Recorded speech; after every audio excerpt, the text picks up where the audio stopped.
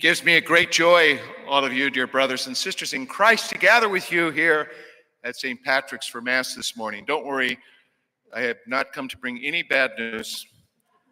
Seems like every time the Archbishop shows up, everybody freaks out because they think, oh my gosh, he must be coming to tell us something bad.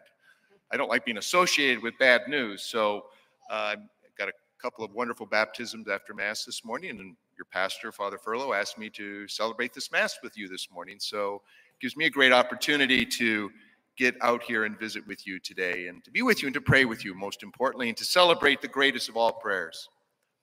You know, these days in the church, we're working our way through the Bread of Life discourse in the 6th chapter of John's Gospel. We've been reading, and will continue to read, from the Bread of Life discourse of our Lord and Savior.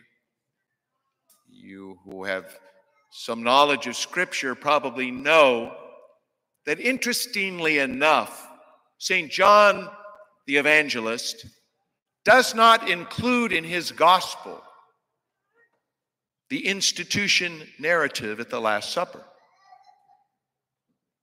The other Gospels, the Synoptic Gospels, Matthew, Mark, and Luke, all contain what Jesus did at the Last Supper.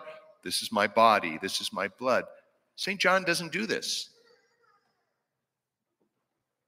But St. John gives us probably, if I dare say so, even a more profound teaching around the Holy Eucharist in this 6th chapter of his Gospel, where Jesus speaks to us about himself as the bread, the living bread, come down from heaven, so that, unlike your ancestors who ate the manna in the desert and died nonetheless, whoever eats this bread will live forever. He will go on to say, my flesh is real food, my blood is real drink. If you eat the flesh of the Son of Man and drink his blood, you have eternal life, and God will raise you on the last day. The Eucharist, the very source, summit, center of our lives as Catholics. During this time of Eucharistic revival, we need to be all the more focused on this most profound gift that Christ has given us, the gift of himself. You know, I had the privilege of being at the National Eucharistic Congress in Indianapolis some weeks ago, and it was amazing. And the most moving moment for me, among many moving moments, was the first night. We had a stadium filled.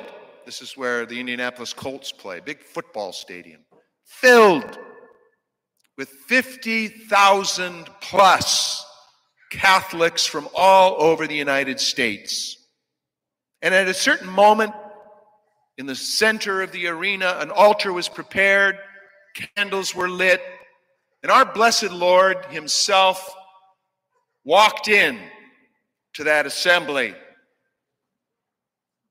carried by Bishop Cousins in the Holy Eucharist. Jesus came in, processed in, and enthroned himself on the altar.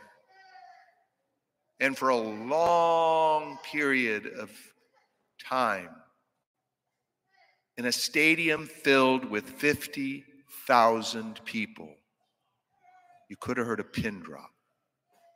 And all eyes and all hearts were fixed on the Eucharist. I got some great pictures from where I was kneeling myself. Maybe I shouldn't have taken a picture at such a solemn moment, but I couldn't. I had to capture it.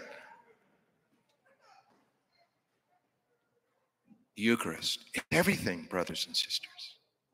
You know, and as we come to this Sunday in the reading of the discourse, it doesn't take a brain surgeon to make the connection between the first reading and the gospel. The prophet Elijah is told to go into the desert. He's weak and he's tired and he's ready to give up, really. He's basically had enough. And he says to the Lord, look, okay, he's kind of like, I'm done. Just take me. Have you ever had a day like that? I can remember one day back in Michigan when I was the bishop there. It was just like one of those days, it was one thing after another. I can remember like yesterday standing in my office taking that last phone call that just sort of was the straw that broke the camel's back. And I put down the phone. I literally looked up and said, really? And I kind of felt like Elijah, I think, oh, Lord, just take me now, I think we all sort of feel that way sometimes, like Elijah. I just can't go on. It's too hard. There's too many struggles, too many obstacles. I'm weak. I just don't know if I can do this, Lord. But then the Lord tells Elijah, get up, eat, else the journey will be too hard for you. He got up and he ate. Then he went back to sleep. The Lord woke him up again. Eat. The journey's long. So Elijah got up and ate. And then walked 40 days and 40 nights to Horeb. The implication is with nothing else to eat. But to strengthen on that food that the Lord provided for Elijah, he was able to walk the hard way to the mountain. As I said, it doesn't take a rocket scientist to make the connection to the Eucharist. Brothers and sisters, that's what the Eucharist is meant to be for us, who are weary and weak and sinful and selfish and self-absorbed, and who find it sometimes just too hard. Jesus comes to us to strengthen us for the journey. Not with physical food. Let's face it, the host is pretty small, and I suspect very low in nutritional value from a natural point of view. But from a supernatural point of view, it's everything. It's all that we need. It's all that we need. Now, the implication here, of course, is that life is a pilgrimage, like Elijah, like the people who fed on the manna in the desert for 40 years. Jesus, or God, the Father, sustained them on their journey through the desert for 40 years by feeding them the bread from heaven, the manna.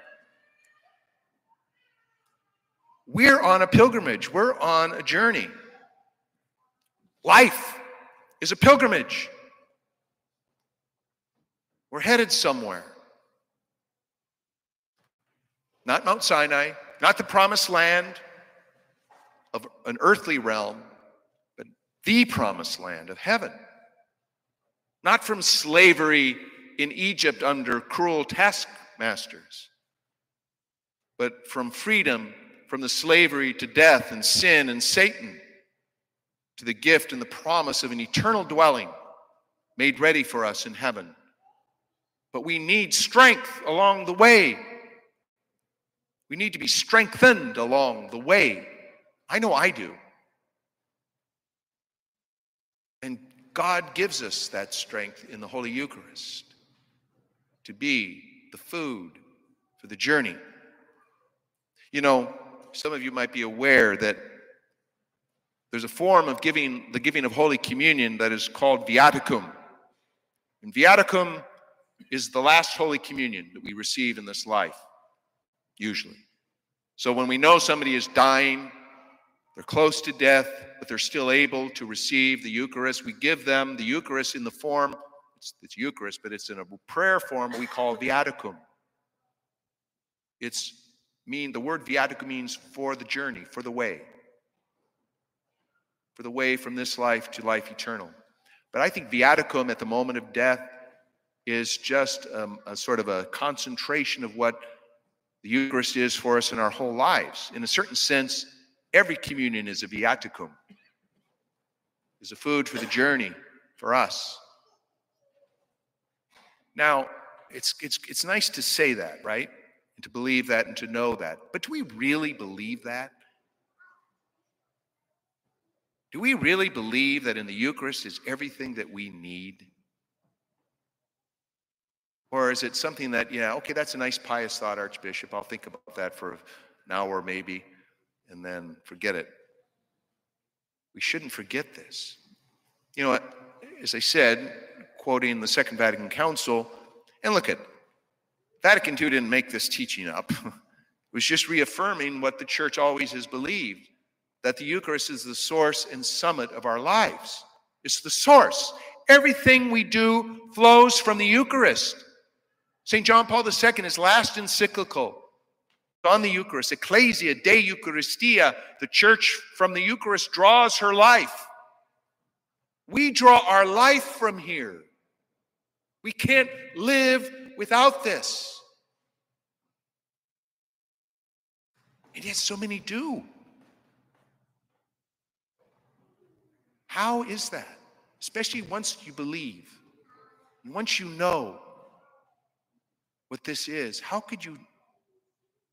I don't understand. I share with you, I was coming back from a short vacation recently, and I was in the airport, one of those long, dreaded layovers that was not planned, and got chatting with a guy, an older man, and wonderful guy, and we had a wonderful conversation. In the course of the conversation, of course, we found out who I was, and he was a no longer practicing Catholic.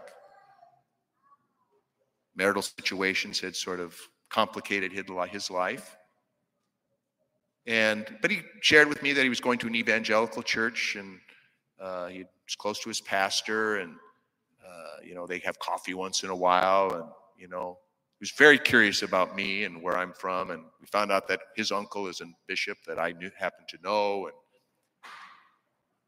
but and it was one of those moments where you're sitting there thinking, should I say anything?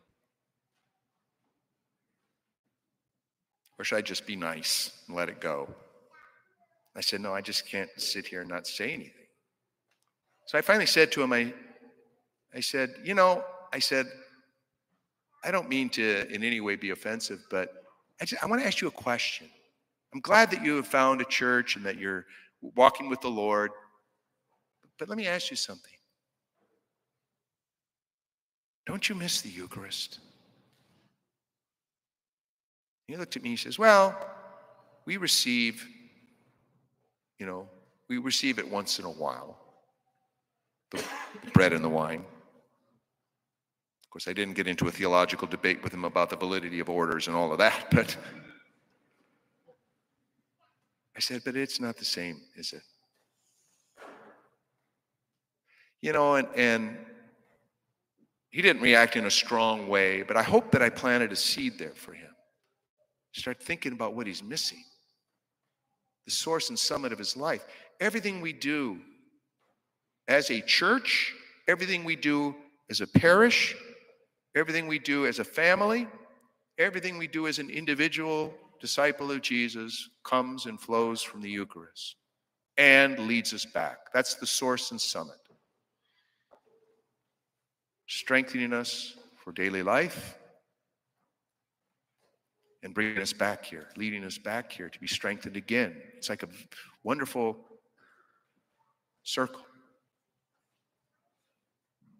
The church, you and I draw our life from the Eucharist. Do we really believe that?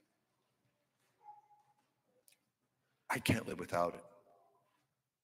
And really, neither can you. I hope you'll always remember that. In the Eucharist, the Council also reminded us, this is a fascinating way of saying it, I think. The Council's taught that in the Eucharist is the entire spiritual good of the church in the Eucharist is the entire spiritual good of the church, namely Christ, our Passover. If we really believe that in the Eucharist is the body, blood, soul, and divinity of Jesus Christ, truly, substantially, really present, and that he humbles himself to come to us and to become food for us, God becomes food for us. It's beyond our wildest imagination, and yet it's true. So, brothers and sisters, as you face your own challenges in life and struggles, as I face my own, I'm just glad Father Furlow doesn't have any, so remember this. Christ the Lord meets us here. Out of his love for us, comes to us to be with us, to be viaticum, food for the journey.